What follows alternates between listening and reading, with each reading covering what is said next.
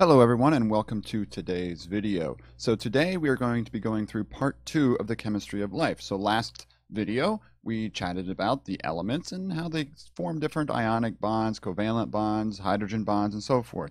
Now we got to start building the macromolecules of life. So that's what we're going to get into in part 2. All right, let's hop into it now. So the first part to discussing this is that we have to go over anabolism and catabolism.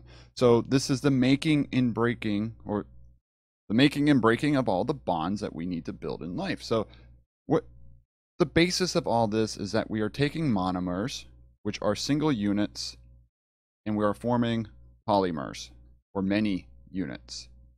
Or we can take these polymers and turn them back into monomers. So we're constantly going through this building and breaking process in our body depending on our needs. So anabolism then is the making, so building larger molecules, so making polymers, and catabolism then is the breaking of these molecules. Each of these have two unique reactions. So and they both require or release water. The making of bonds is called a hydrolysis reaction or dehydration reaction. So we're making, and this is dehydration.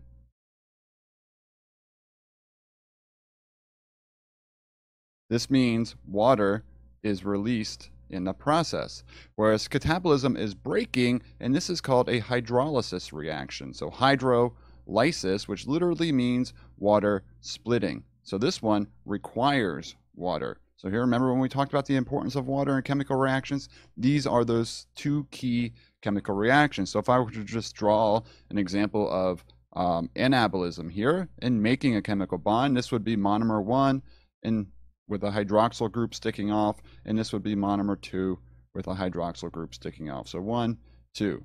Now there are different enzymes depending on what these monomers are, but in this case we're just drawing the generic one. So when we go through this reaction here, again, water is being released. So this water comes from this hydroxyl group and this hydrogen. That means we form this bond now to that oxygen. So if we were to draw this one back out now, boom. This would then be that bond. This bond has different names depending on what macromolecule it is. In carbohydrates, it's called a glycosidic bond. In lipids, it's called a peptide bond. In nucleic acids, it's called a phosphodiester bond. And in lipids, in triglycerides, it's a little different there. They're not true monomers forming polymers. They are called ester bonds there. So this bond name changes from macromolecule to macromolecule. But now we want to break it and go backwards and separate it again. So this now we have to have the input of water coming in, and then we can separate it back into the individual subunits again. So it gets the H2O, adds it back, and can lyse or break that bond. So again, this is anabolism, and this is catabolism. Our body is constantly going through both kinds of reactions, constantly depending on our needs. So now we're going to go through the four major macromolecules. So we have carbohydrates, we have lipids, we have proteins, and we have nucleic acids. So hopefully some of this is just a review from Biology 1 if you have taken that. If not, I will eventually have some other videos going into more details on this, but I don't have them right now. But just general overview of carbohydrates here. We have different monosaccharides. So monosaccharides are one sugar. So we have things like glucose, fructose, galactose, and these are called hexoses. So 6 member rings or 6 carbons. So if we can number these carbons here, 1, 2, 3, 4, 5, 6 carbons, and then there's an oxygen right there at that corner. So that's why they're called hexoses. Whereas down here now, this is just showing an example of some pentoses. These two pentoses, ribose and deoxyribose, are found in our nucleic acid. So DNA is made up of this deoxyribose. RNA is made up of ribose. The only difference is here is a hydrogen and here is a hydroxyl. So ribose has a hydroxyl group. Deoxyribose is lacking that hydroxyl group right there. It's the only difference. And so this pentoses have 1, 2, 3, 4, 5, carbons. So pentose is 5 carbons, hexose is 6 carbons. There are many other monosaccharides that exist. This is just naming a few that are important in biology. And now we can move into larger ones, or forming a disaccharide. So this is the same reaction we just discussed earlier. So we are building, so this is an anabolic pathway. We have these 2 hydroxyl groups, the oxygen stays, we remove water, so there's one hydrogen, there's the other, and there's that oxygen, remove water from this reaction, and we form this bond between these 2. And this is, again, is called a glycosidic bond. And here, if we combine a glucose monomer and a fructose monomer, we form table sugar or sucrose. Now, when we eat this, our body then has to digest that bond so that we can absorb the individual subunits. We can't absorb disaccharides. We have to break all these molecules down for absorption during digestion.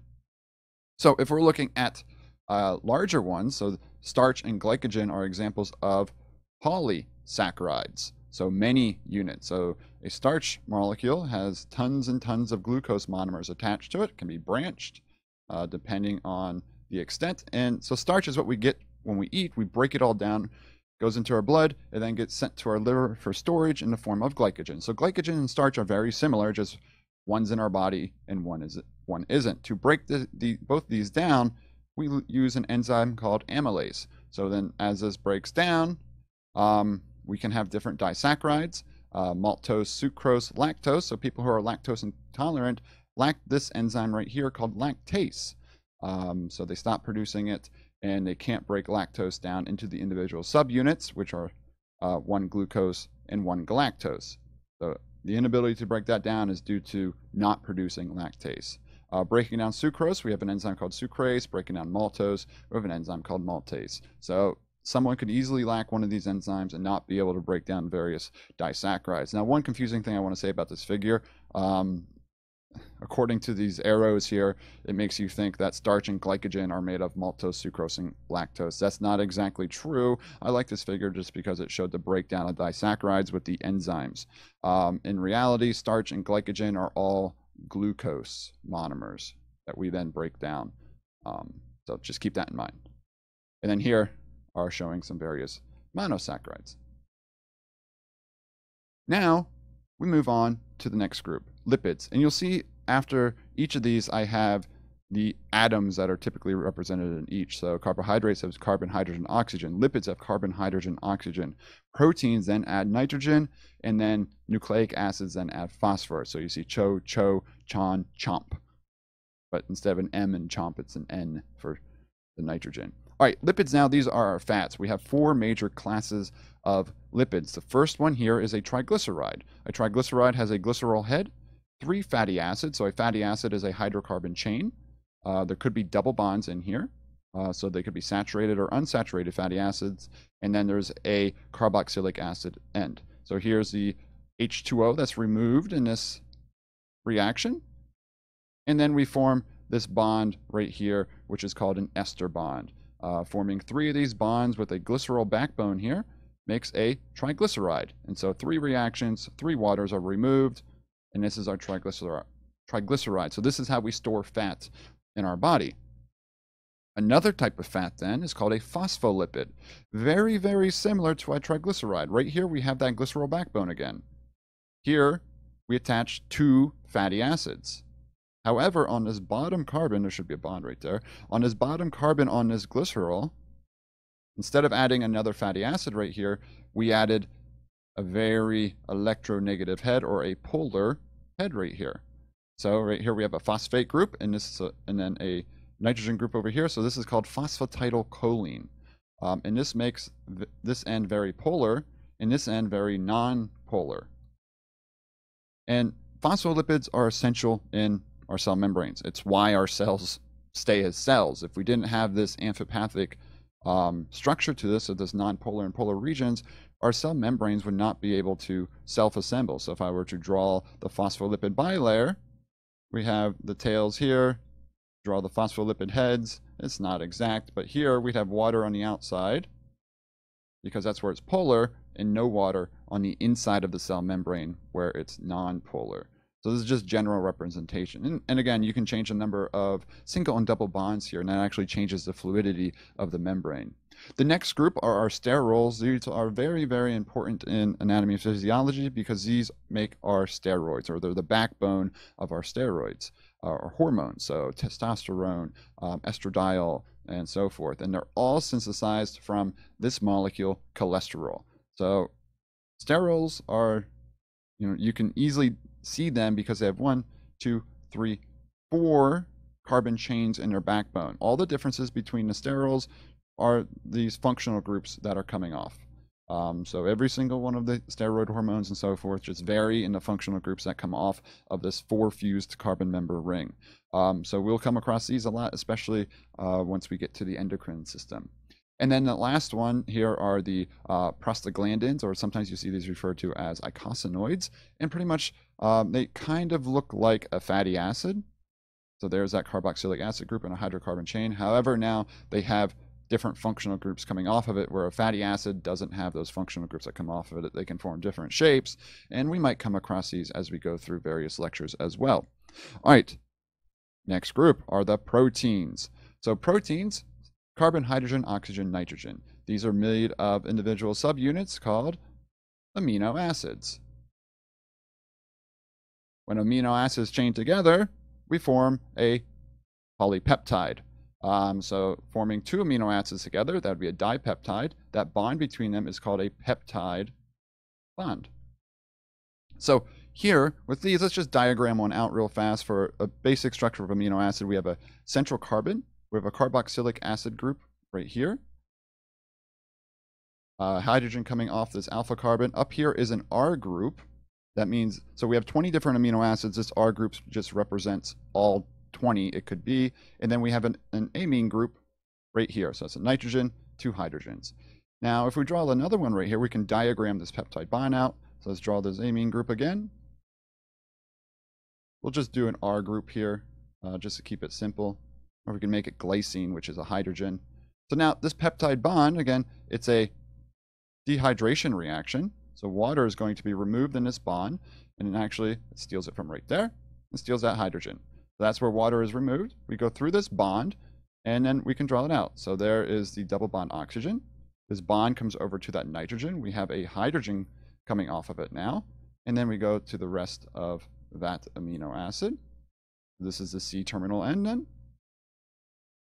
And then we can draw the rest over here if we want to. R group, hydrogen, and the amine group. So then this bond right here is then that peptide bond. There's this structural representation of forming a dipeptide. And again, we have a whole bunch, some of our amino acids are called essential amino acids. We have 9 that our body doesn't make, so we have to get them in our diet. And so they're very important in growing all the different protein structures in our body. So that's when we then make a polypeptide. And one thing with proteins is we go through this folding process and going through different levels of folding, because a protein isn't active until it's in its folded final state, and sometimes it needs other subunits with it. So here, the different states of protein folding, we have primary, secondary, tertiary, and then quaternary down here. So the primary structure is like reading alphabet, listing every individual amino acid, no folding going on at all. Secondary structure is where we form what are called beta pleated sheets, and then the alpha helix. So proteins have these twisting structures. If we look at this next one down here, there would be the beta pleated sheet, and there would be the alpha helix. So this is when the oxygens, the nitrogens, and the hydroxyl groups sometimes interact with each other. Or even some amino acids like a proline actually binds back and forms a ring structure, and this is where we get the bonds in the alpha helix. So secondary, no R group interactions. So that's, what the amino acid could be. Tertiary then is then defined by when R groups interact. So R groups could be positive, they could be negative, they could be hydrophobic, hydrophilic, they could form disulfide bonds, and this is when now that protein continues to fold and makes that final structure. Now, that doesn't mean that protein is active and ready. Some proteins work just fine with just one peptide, one polypeptide, but however, most proteins, let's look at hemoglobin, for example, is made up of 4 subunits. Those 4 subunits have to come together properly for an active protein, an active functioning protein. If one subunit is made wrong, it might not work correctly. And we see something like that in a disease like sickle cell anemia. Two of the subunits are folded incorrectly. So this is an example of showing three different subunits coming together. So this could be a transmembrane protein. In the center here is where the ion comes in and out of the cell. But it doesn't work unless all these individual monomers, all folded properly, then come together and bind. And this is called the quaternary structure. And this is the final active protein form. Not all proteins are active in this tertiary structure. They require the other subunits. So that's proteins. We have one more left to go here. These are our nucleic acids, our RNA, and our DNA. So we have our individual bases here, adenine, thymine, guanine, and cytosine in our DNA. Here is that deoxyribose sugar. Remember the only difference here, if this was RNA, I'll show that coming up, we have a hydroxyl group coming off that sugar. So here, this would just be a hydrogen. Remember DNA, A binds with T, C binds with G, forming complementary base pairing, and the strands run anti-parallel to each other. So if this is 3' to 5', this one is 5' to 3', and it's named by the carbon number. So this would be the 3' carbon, and this one up here would be the 5' carbon. And that's where it gets that naming structure. Remember, DNA can be double-stranded, RNA cannot be. And then RNA doesn't have thymine. We replace thymine with uracil. So now let's look at RNA. Oh, also, just this definition of a nucleotide. A nucleotide is defined as this right here. So we have a sugar, we have a phosphate, and we have a nitrogenous base. And right here it's showing guanine. So this is an RNA nucleotide if we're ignoring the rest up there, just showing how this phosphodiester bond here forms to that next sugar. So this phosphate tailbone here and sugars, and then the base stick towards the middle where they can hydrogen bond with the other side. So then this is ribose, and we have the hydroxyl group right there, and this is then showing it bound to a phosphate group. Ribose alone would have a hydroxyl group right there, but this binding removes that hydrogen when forming that phosphodiester bond. Remember, RNA, we have uracil. It's single-stranded and also has this ribose sugar and not deoxyribose. And then finally, we can look at the structure of ATP. ATP is our energy currency. If we look at this, ATP has a ribose sugar. This is an adenine base, so a nitrogenous base, and then 1, 2, 3 phosphate groups. So ATP is adenosine triphosphate. If we were to just look at 2, that'd be ADP, adenosine diphosphate, or if it just had one phosphate, it'd be called AMP, or adenosine monophosphate. Adenosine monophosphate is just pretty much the same thing as an A nucleotide in RNA. So we have a sugar, a phosphate, and a base. So a lot of people don't realize that ATP is very, very identical to an A base in RNA.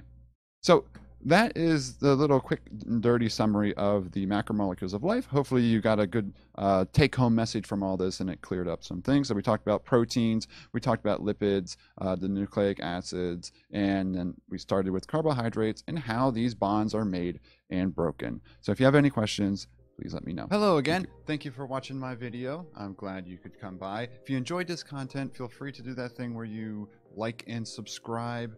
Also, if you're interested, I prepare and record all of these videos live on Twitch.